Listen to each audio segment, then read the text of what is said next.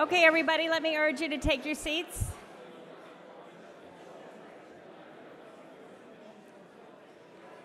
Everybody, take your seats if you would.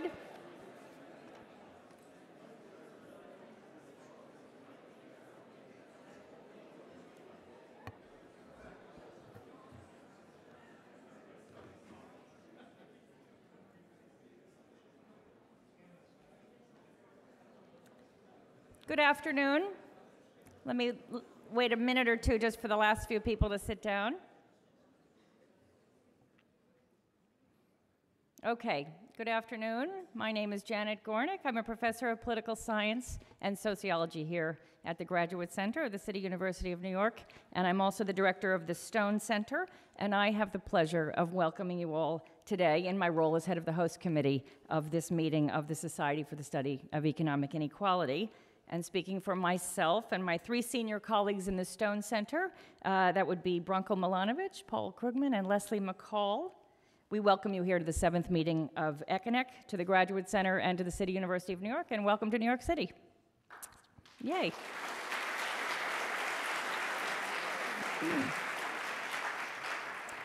So let me tell you what I'm going to do here. I'm going to talk to you for about 15 minutes, and I'm going to do three things. I'm going to tell you a bit about ECINEQ, the society, and the meeting. I'm going to give you a very brief portrait of the institutional hosts, CUNY, the Graduate Center, and the Stone Center, and then I'm going to run through a few key logistics for the meeting. And after these introductory remarks, you're going to be treated to the main event of this session, which is a conversation about inequality between the New York City Mayor, Bill de Blasio, and Paul Krugman, and they'll be introduced by the president of the Graduate Center, who's Chase Robinson. Although we would have loved to have had the mayor for longer, the demands on his time, of course, are enormous, and his schedule allowed him to be with us only for 30 minutes, so we're going to try to keep on schedule there.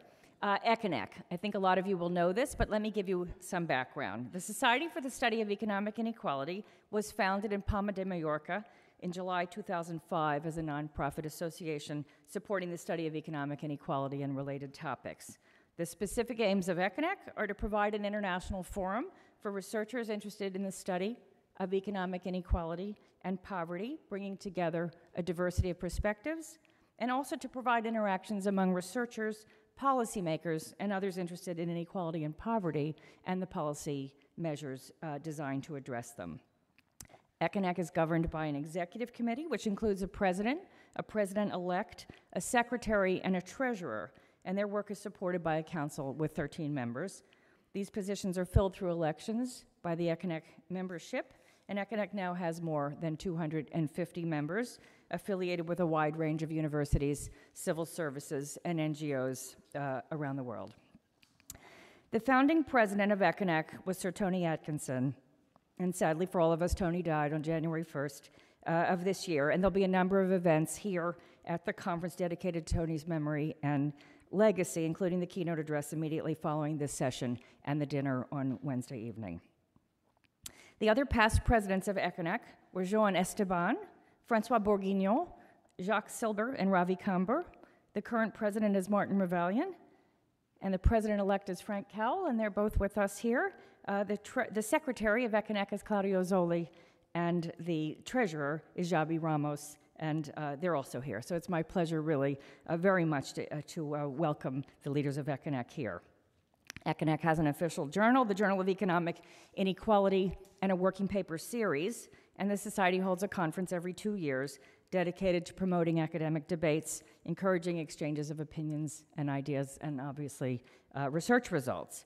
At each ECINEQ conference, there's a local host committee and also a program committee. And this year, the host institution, that's us, is the Stone Center on Socioeconomic Inequality in partnership with our parent organization, the CUNY Graduate Center, and the host is in charge of organizing the local conference. The conference program is the responsibility of the ECINEQ Executive Committee, chaired by the president-elect. This year, 475 papers were submitted for consideration, and the Executive Committee chose 280, with presenters coming from more than 30 countries. The accepted papers, of course, will be presented here this week, spread across 79 thematic panel sessions. In addition to the rich offering of papers, this year's meeting will also feature keynotes and plenary addresses to be given by Peter Lindert, Mark Flerbet, Joseph Stiglitz, and ECINEQ President-elect Frank Cowell. And this year's program will also include the inaugural lecture of a new lecture series known as the Stone Lecture on Wealth Inequality. And this first one, the 2017 Stone Lecture, will be given by Gabriel Zuckman. Past ECINEQ conferences have been held in 4 European countries: Spain, Germany, Italy, and Luxembourg, and once in Argentina. This year marks the first time that the ECINEQ conference has been held in the United States, and my colleagues and I here at the Graduate Center are honored to have been selected as the first US-based host of an ECINEQ meeting. And what better place to discuss inequality than in the United States, a country that's famous among the rich countries of the world for its extremely high levels of income and wealth inequality, and its historic resistance to redistribution and other policies that reshape what markets produce. And what better time to be in the United States, exchanging ideas about inequality and public policy than this year, one of the most complicated, unpredictable, and unusual years in American history. The conference hosts. Some of you already asked me, what is the City University of New York? CUNY, as we're called, is the public university serving the city of New York. It's the country's largest urban public university and the 3rd largest university system in the United States. We have 24 campuses, 275,000 matriculated students, and nearly 7,000 professors. Why hold a major conference on economic inequality at the City University of New York? Well, perhaps the best reason is that CUNY itself is a massive project aimed at reducing socioeconomic inequality and enabling intergenerational mobility. When our first college, the City College of New York, was founded in 1847, it was described as an experiment whose purpose was to educate the children of the whole people. And 170 years later, the mission's intact. Today, almost 40% of our undergraduates come from households with an annual income of less than $20,000, and 42% are the first in their families to go to university. A recent study by Raj Chetty and his colleagues identified the 10 colleges in the United States that produce the most economic mobility for their students, and 5 of those 10 are CUNY colleges. CUNY, I'm going to tell you something about the Graduate Center. CUNY, with a design unique in the United States, has dedicated one campus just for graduate study, and that's the Graduate Center, which is where you're spending your 3 days this week. The Graduate Center now is a tiny school embedded in this very large system, and we enroll about 4,000 graduate students across a wide array of disciplines. Committed to CUNY's historic mission, the Graduate Center provides access to doctoral education for diverse groups of highly talented students, including those who have been underrepresented in higher education. Our PhD students are a crucial component of our instructional capacity, and as they pursue their own PhDs, they teach and train over 200,000 of our undergraduates every year. The Graduate Center has long been a venue for teaching, research, and public exchange related to multiple facets of inequality, and a lot of our faculty and students have long engaged in work exploring inequality, drawing on multiple disciplines and utilizing diverse analytic techniques, qualitative and quantitative, theoretical and empirical. And in the last 5 years, led by the President Chase Robinson, who you'll hear from shortly, and now our provost, joined by our provost Joy Connolly, the Graduate Center has set as among its highest priorities, expanding our capacity in research and teaching in the field of socioeconomic inequality, with an emphasis on empirical work, on high-quality data, and on quantitative methods. The Graduate Center has worked toward that goal by investing in new faculty, expanding opportunities for visiting scholars, developing specialized courses, and providing a platform for public programming and debate.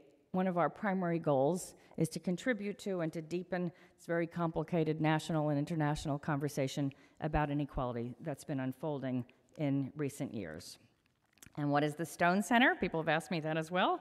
In 2006, I became the director of the Luxembourg Income Study, LIS, the Cross-National Data Archive in Luxembourg, which is well known to many of you, and I'm proud to say the data source of quite a few papers this week. And that year I opened a small office, the LIS Center here at the Graduate Center. The LIS Center grew over the years, and in 2016, thanks to the support of 2 philanthropists, Jim and Kathy Stone, our center was expanded and renamed the Stone Center on Socioeconomic Inequality.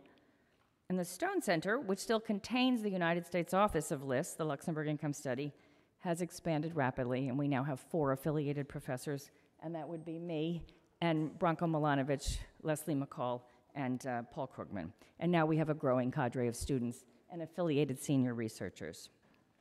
All of us from the Stone Center are here this week, and I hope you'll get a chance to meet most of us. So our work on inequality, again, as I said, which is heavily empirical and quantitative, is carried out in an array of research projects, courses, workshops, and public events.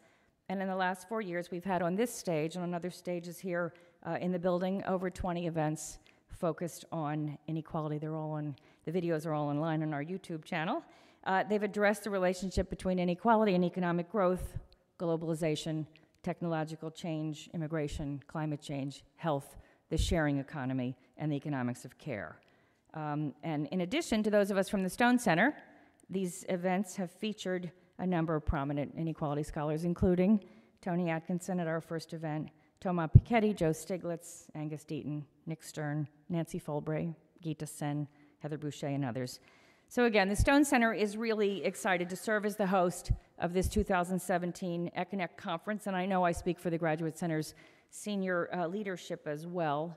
Throughout the last year, as the Stone Center prepared to host this conference, Chase and Joy, our president and provost, offered a huge amount of enthusiasm and support, intellectual and material, yet another marker of their deepening commitment to supporting world-class research and learning related to inequality.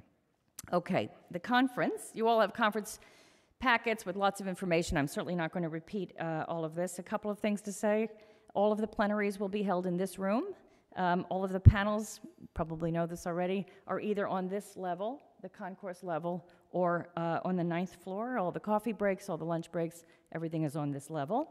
There's a book exhibit. I hope you'll all get a chance to visit it in room C197, and I definitely encourage you to stop in. You'll find displays of about over 100 books with order forms, and some of them have discounts specifically for the conference attendees. And I do thank the presses for contributing these display copies. At the end of the meeting, they'll be donated to our library.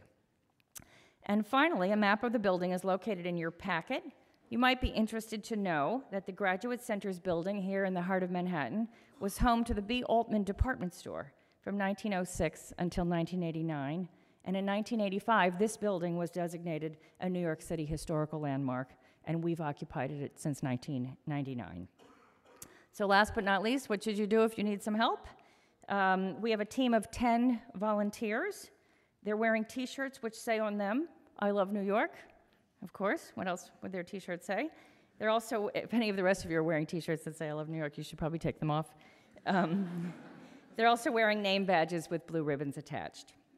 The conference volunteers, of course, can only offer basic support, but they're prepared to call in tech support or administrative help if you need it. The volunteers are mostly PhD students, mostly in economics, many of them here, but not exclusively, from the Graduate Center. Given our shared concern about inequality, I do want to assure you that while we call them volunteers, they are in fact being compensated for their labor. They're being very poorly compensated, but they are being compensated. It's not our mission here at the Stone Center to impoverish graduate students. We leave that to the American system of financing higher education. I do hope you'll get to meet and interact with these marvelous volunteers during the conference. Our host committee staff has been coordinated for many months by Natasha Boeri, and she has done, she just finished her PhD in sociology here at the Graduate Center, and she's done an extraordinary amount of work, and I hope you'll, yes, she has done and supervised an extraordinary amount of work, and I do hope you'll get a chance to meet her, and finally I'll be here through the whole conference, and I hope all of you will call on me at some point. Now, in just a moment or two, we'll be joined by our esteemed guests. When we were named host of the 7th ECINEQ meeting, I understood that part of our job was to organize this welcome session, and I knew immediately that there was one person who I hope very much would join us, and that's the mayor of New York City, Bill de Blasio. Mayor de Blasio attracted widespread attention in this city, across the country, and internationally, when in 2013, he focused his first mayoral campaign squarely on a platform of reducing inequality in New York City. For those of us engaged in the study of inequality, Bill de Blasio's unique campaign and his subsequent administration have been captivating. Mayor de Blasio appeared on this stage last year to talk with us about his administration's priorities and plans and we're immensely grateful to have him back with us today. It's now my pleasure, I hope, to welcome to the stage New York City's Mayor Bill de Blasio, who's joined by Professor Paul Krugman and the Graduate Center's President, Chase Robinson.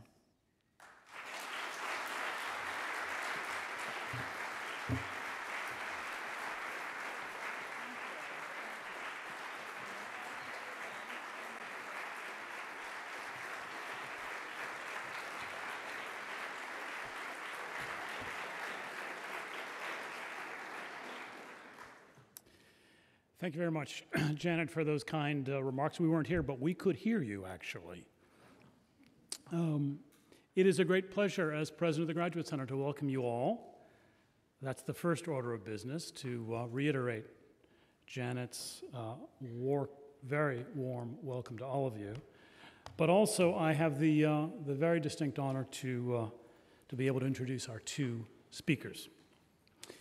Let me begin with our in-house colleague, our very own Paul Krugman, who will lead that conversation about inequality with Mayor de Blasio. Paul, as many of you will know, is a New York Times columnist, he's a blogger, he's a tweeter, he's also a prolific author of many academic and popular texts. He also is a Nobel laureate in economics. And he was named that laureate in 2008. Now here at the Graduate Center, we're extremely careful about the quality of our faculty, so we waited until 2014 before we invited him to join our faculty. We didn't want any flash-in-the-pan economists. So in 2014, Paul came as a senior scholar at LIS, and in 2015, he joined our PhD program in economics as a distinguished professor. Now here I will speak in a more personal mode. During the last 3 years, Paul has been an immensely generous colleague, teaching, helping to build the Stone Center, and appearing on this stage many times.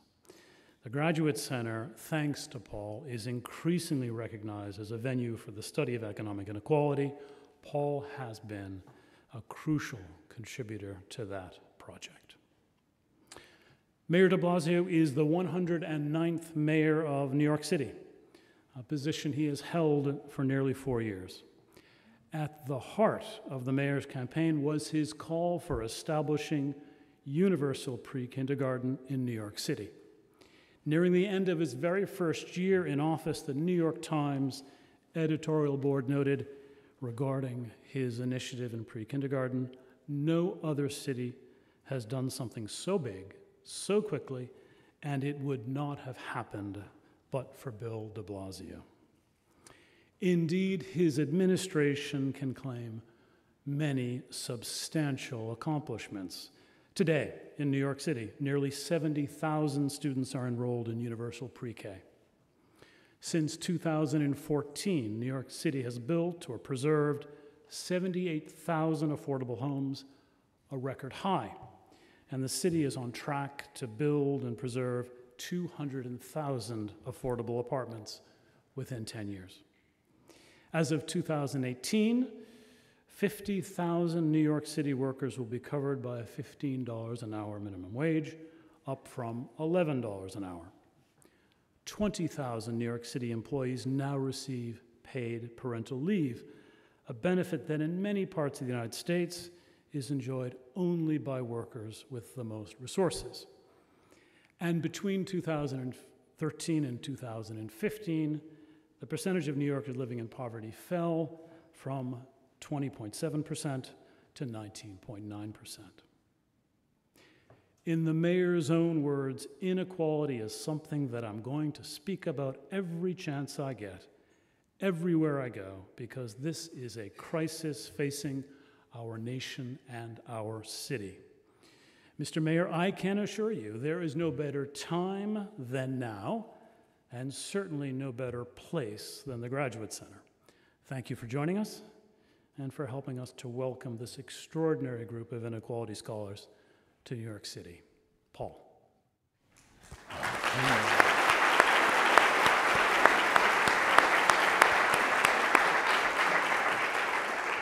Well, Mr. Mayor, I'd love to spend some time thanking you for being here, but I know that your time is short, so let's plunge right in. So last year, you and I spoke, and we were talking about how excited many people, not just the kind of people here, but the city at large was, how excited we all were that you had made inequality a major theme of your campaign, that you were trying to do something about it. But there were also some questions that we asked. How much difference can a local government, even a locality as big as this one, how much difference can it make? So what do you see as your accomplishment so far, and what would you like to do heading forward from here? Thank you, Paul. Paul, first of all, thank you and everyone here. I love the fact that there are people who make this their focus, because I really believe this is one of the central issues of our time. So thank you to all of you for your focus on fighting inequality.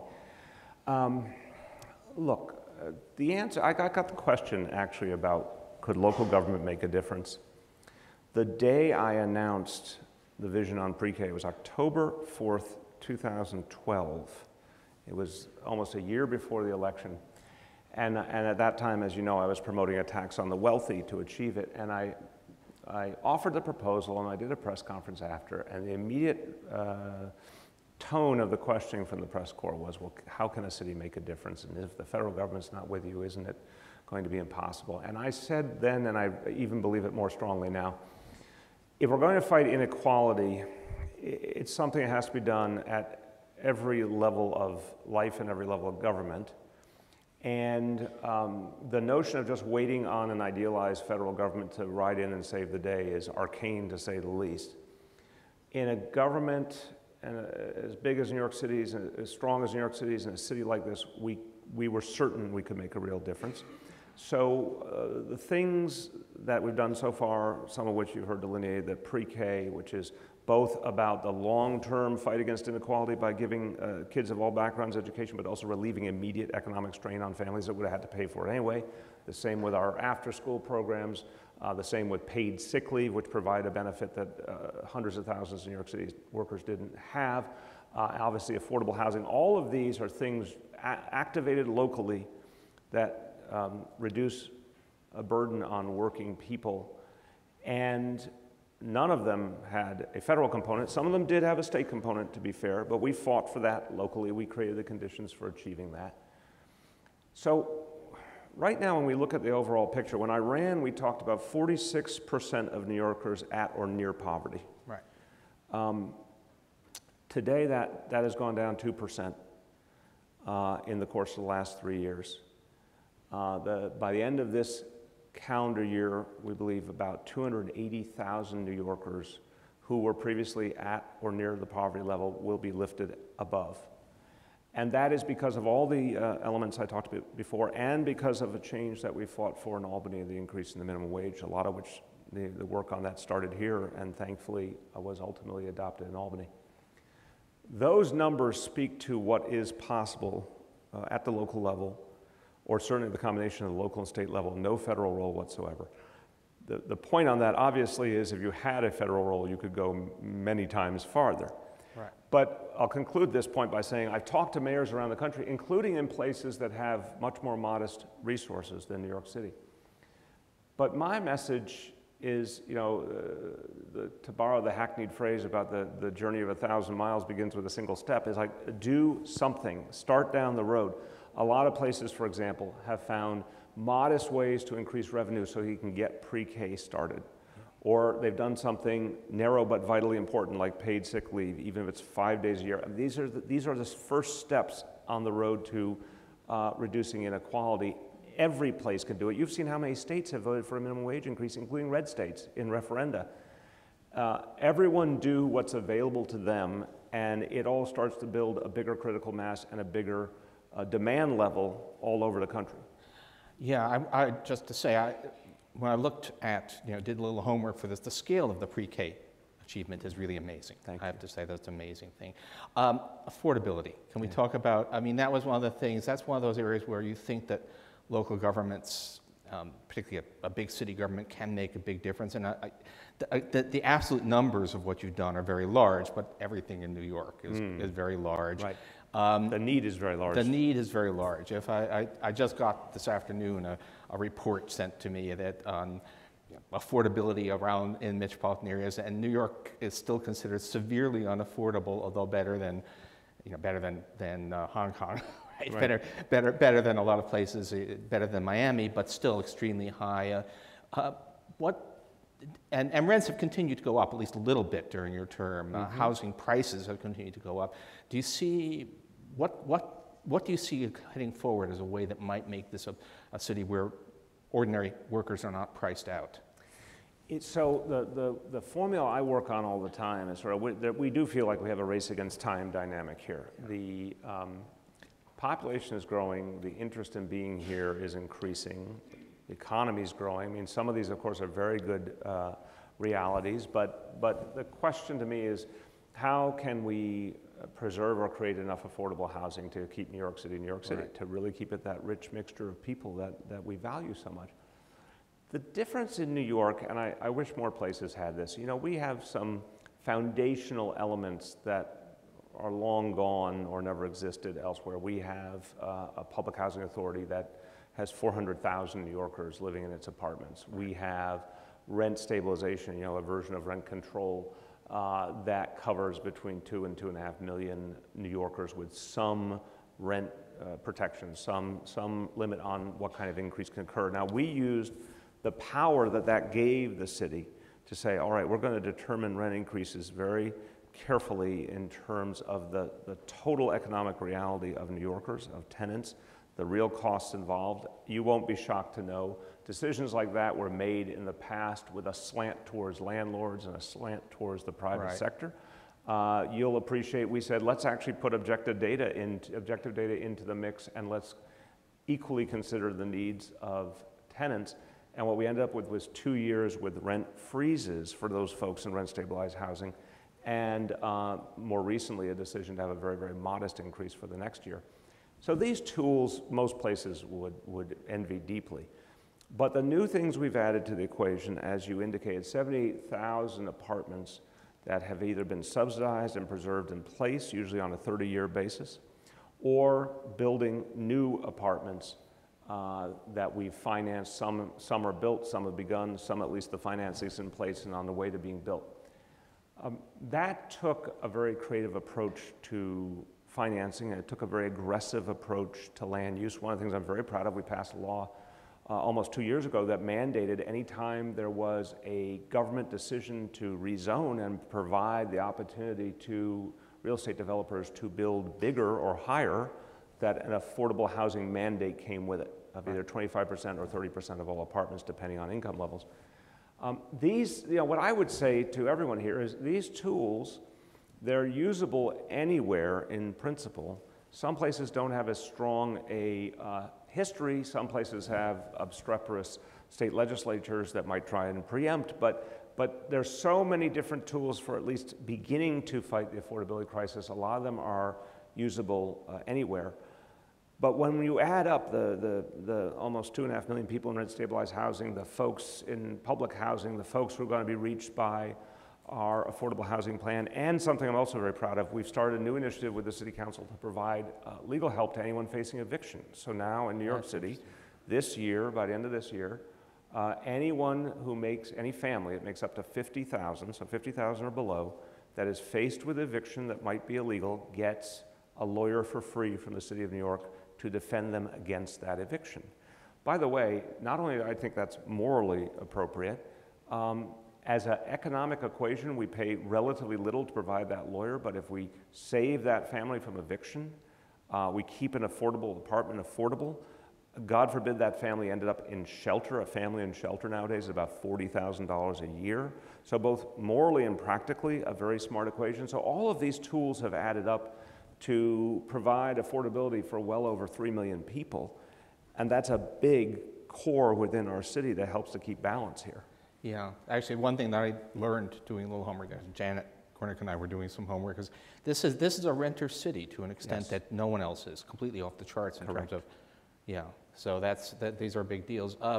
But still, land use, anything more coming? I mean, we talked a little bit last time about basically opening up more spaces. And so far, that's what you're talking about is more about requiring affordability as part of developments.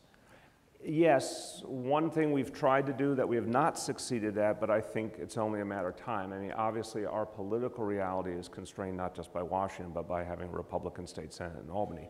I think one of the residues of the Trump election could be a sea change in New York State next year in terms of our state Senate. If that happens, that opens the gateway to what we call the mansion tax, which is really a lovely phrase, because it speaks volumes so clearly. It says that anyone who purchases a home over $2 million, the purchaser pays a little more on the real estate transaction tax. All that money is used to create affordable housing for senior citizens. That would get us 25,000 apartments for senior citizens, just subsidized, in addition to our current affordable housing plan. So it's a very discrete idea going at those who are doing very well, who purchase within New York City. It's a marginal increase on the tax they would pay. Obviously, it's something they will not feel too deeply. But again, to think about 25,000 more affordable apartments being added in the mix, that's another powerful thing that hopefully is only a year or two away. I'm enough of a New Yorker living in privilege to think 2 million, that's not, anyway. Oh, but for most, I think you could say the other part of you that studies economic reality, for most people, the notion of a $2 million home is a rarefied reality. I'm well aware of it. Yeah. It just is funny what one becomes accustomed to in this city. Minimum wage, I want to talk about. So we have a big increase, right? It's quite fast rise from 11 to 15. Correct. Are you nervous about it at all? No. I understand the conventional wisdom of, largely propagated by some elements of the private sector that says, oh, there could be a dislocating impact in terms of reduction in jobs or reduction in hours. As we've seen the first phases of the minimum wage increase, we've not seen that. We're at the lowest unemployment. We had, a few months ago, we literally had the lowest monthly unemployment number we had since the current measure was developed in 1976. New York's economy is very strong, very diverse. Again, we're luckier than many in that vein. But I see an economy that's continuing to grow in terms of areas like tech and life sciences, for example. I don't see an increased minimum wage inhibiting that in any meaningful way. Now, we have to keep an open mind. We could get down the road to $15 minimum hour and see some unintended consequences. But so far, no, I feel pretty good that it will achieve its goal with limited unintended consequences. Okay, yeah, there's been a lot of fuss, you probably know, about Seattle. And, for what it's worth, I've done some homework, and I don't trust that study at all. Yeah. I think it was not a controlled experiment at all, so I think we probably should still feel fairly comfortable. Not sure $15 an hour would work everywhere in America, but here it should. Right, and look, I also think it's fair to say there's a little bit of the reality of the crying wolf that we've seen previously, where efforts to increase minimum wage have been accompanied by, or things like paid sick leave have been accompanied by dire predictions about the economy, and certainly from a New York City perspective and New York State perspective, they've never come true. So we should never take our eye off the ball in terms of some things happening that weren't expected, but the history we've seen is the classic that you know better than anyone. It puts more money into the active economy. Right. I'm going to indulge myself, since something that wasn't in the prepared questions, but it shouldn't upset you. I wish I only dealt with prepared questions all day, but no such luck, Paul. But one of my fields is economic geography, and I've been tracking amid all the other things, that there seems to be this ongoing revival of corporate interest in being located in the big cities. Yeah. We've been seeing the suburban campuses downscaled or shut down. Are you seeing that? Are you seeing a lot of that? Is this a... Yeah, and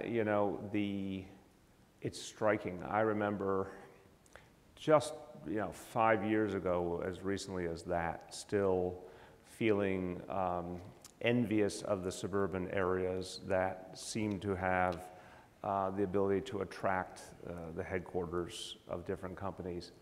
And then only in this last 5 years, from my perspective, I've heard more and more stories about the inability to get talent to go there. Right. And the desire, particularly of younger, talented people, to be right in the center of the action. So we saw some companies think about going to the suburbs and deciding not to. We saw some companies in the suburbs come into the city. I think you're going to see more of that because the competition for talent is so intense, and it's become a lifestyle reality, which in a funny way, the pendulum has swung back right after World War II. As you know, there seemed to be, everyone was, or not everyone, but there was an overwhelming urban population and then a rural population and not a lot in between. And people became enamored of this notion of living in a leafy suburb and having the two-car garage and all that. That, to a lot of people today, is an outmoded reality. And by the way, reality doesn't fit their values. They'd rather be in a city where they're not traveling long distances and they're with a diverse group of people, and they have access to a lot of interesting culture and food and everything else. And I think that augurs well for cities big and small. It does slightly, at least. To some extent, what you see is that corporations take the high-end stuff. They take the executive suite, the high-tech people, and move that into Manhattan, which does slightly exacerbate the inequality issue here. It does make the city, so yeah. But it's certainly a favorable trend. It's one of those things that's kind of lucky for the city, I think, for any city, but particularly this one. All right, I can't have you here without asking a CUNY question. We had, for those who aren't here, we were very excited. We had a presentation by Raj Chetty on upward social mobility and the role of universities in it, and it turned out that rather gratifyingly, the CUNY system is completely off the charts in terms of its success of moving, but it's a pretty, it's constantly financially beleaguered. Where this is for those of you visiting, this campus is the luxurious one in the system, and we're worried. Have any thoughts about what can be done to reinforce this huge resource?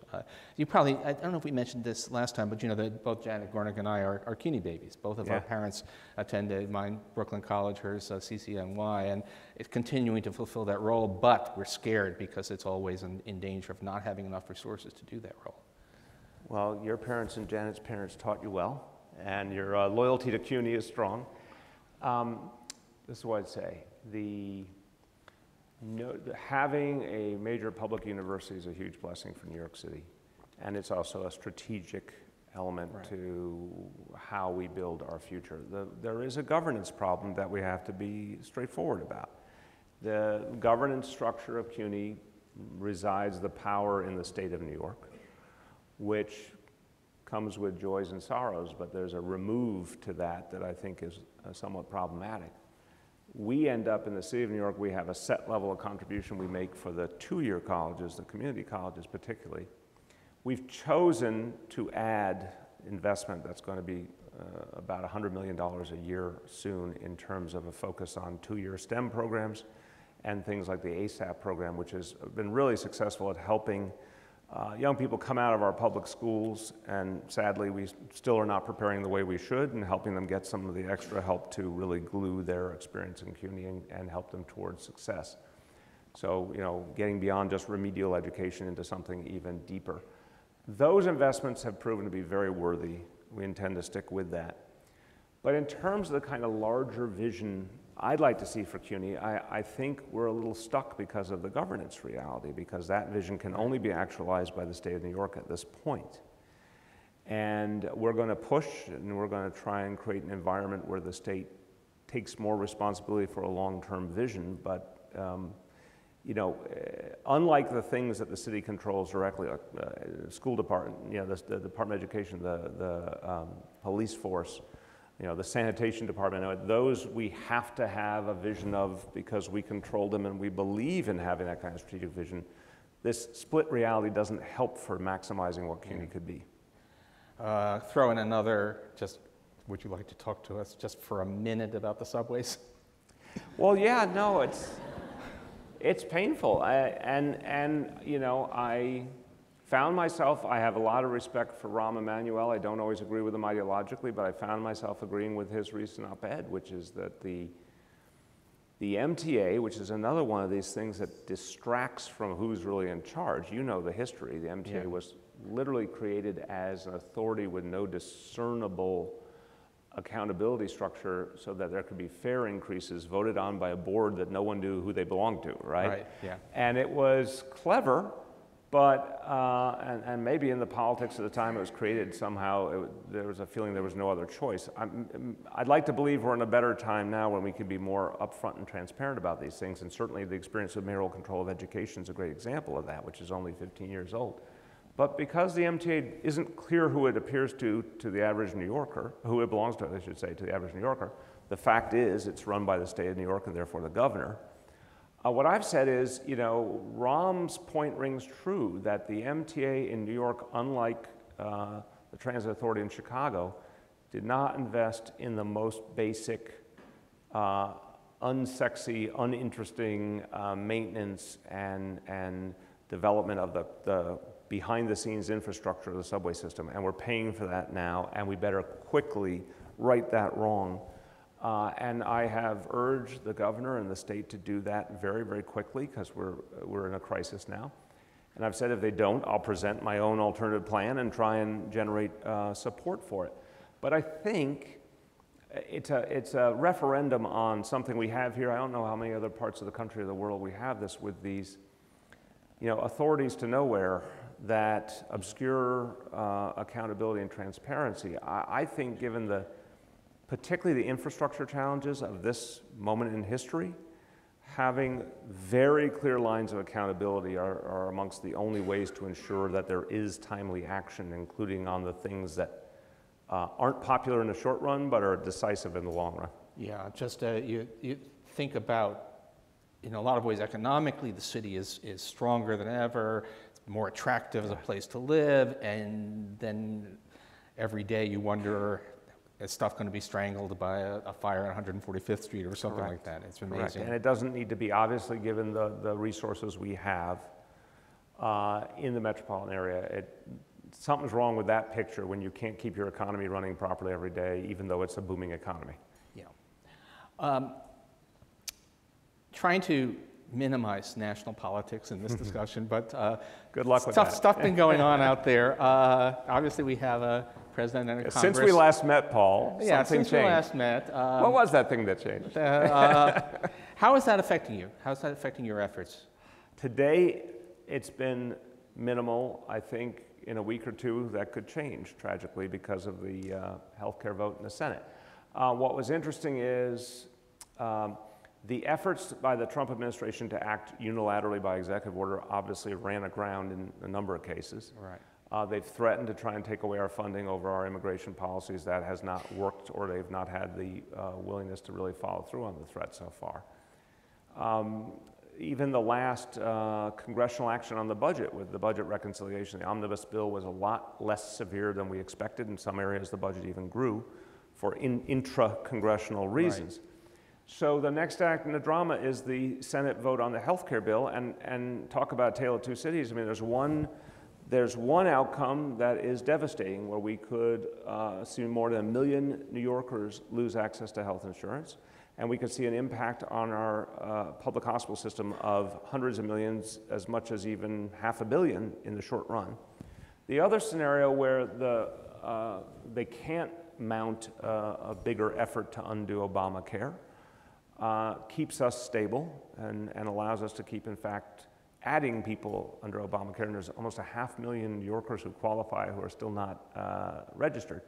So we have this ridiculous skew here. We don't know which one it's going to be. We do assume it's going to be resolved in a matter of weeks. The next big point after that, of course, will be the budget in September, where we do expect some big challenges. But it has been a profound threat that's caused us to put real big reserves in place and brace ourselves for impact, but we have not felt the impact yet. That's, I guess, sort of encouraging. Look, it's 6 months that could have been a lot worse. The way I look at it is incremental. We have been able, in terms of the program that I described and you described at the beginning, we've been able to keep it going essentially undeterred for another 6 months. I consider every additional month a blessing so we can deepen the impact. That's an amazing thing that we're sitting here and saying gridlock. That's what we need is gridlock. Yeah, there's something to be said for, when Donald Trump is president, there's something to be said for gridlock. Okay, Mr. Mayor, I know that you have we were told anyway, that you have a very hard deadline. Yeah. We have a couple of minutes before that deadline. Anything more that you would like to say right now? Yeah, I will say, and I mean this, I am more optimistic than when I started. And I really think this is a question of audacity. A lot of the things that have happened here were not supposed to be doable. I don't mean to be melodramatic, but it's a literal fact. We've talked about the income inequality issues. I'll give another one that I love to talk about, and I'm sure you've paid a lot of attention to, which, you know, the 2013 campaign for mayor was largely about policing, and I strongly believed we needed to reduce an unconstitutional policy of stop and frisk. And to a one, there were elements of the establishment that said that that would lead to chaos and increase in crime. We reduced stop and frisk by 93%, and crime has gone down 3 years in a row to all-time lows. I'm simply saying that to all the scholars, and I hope you are scholar activists, because I lived with some blinders on, like anyone else who had done this work for a long period of time, of thinking some things could only be done incrementally, or we could only get so far so fast, only to find that there are moments and there are conditions in which you can move very quickly, and political will is essential. So pre-K, you know, I asked the people for a mandate, and the people gave me a mandate, and I believed in it, and the grassroots believed in it, and we were able to move mountains. The practical part of it, the logistical part, sure came with headaches, but it was there for the taking, as was the affordable housing plan, as was increasing paid sick leave. I mean, if you look at the core elements of this agenda, each and every one came with their sky is falling prediction from elements of the mainstream in this city. And this is, you know, here's this wonderful, progressive, sophisticated city. Each and every one, the dire things that would happen if we gave, you know, hundreds of thousands of more people paid sick leave, or if we increased the minimum wage, or if we did the affordable housing plan, or if we reduced stop and frisk by our police. 201, they either weren't supposed to be doable, or they were going to come with these horrible unintended consequences. None of that happened. So after 3.5 years, I find myself a bit of a changed man, because I have more faith in what is possible and more willingness to challenge the conventional wisdom that taught us always that it wasn't possible. And I conclude this analysis with, you know, I heard a phrase years ago, and I liked it then, and I like it more now. It's from the French revolutionary Danton, and the phrase was simple: audacity, audacity, and still more audacity. Okay. So that's how I'm trying to live. I'm not sure that a national politics citing French revolutionaries is going to be the best strategy. But, my thing. But I agree. And according to the instructions I've been given, if you want to keep on talking, we'll take you for hours, but I believe we're at our end. I think our time has come. But again, I commend everyone for the good work you're doing. And Paul, you're a voice of clarity and values we cherish in a very difficult world. I thank you for that. Well, thank you so much. Thanks, everyone. Thank you, everybody.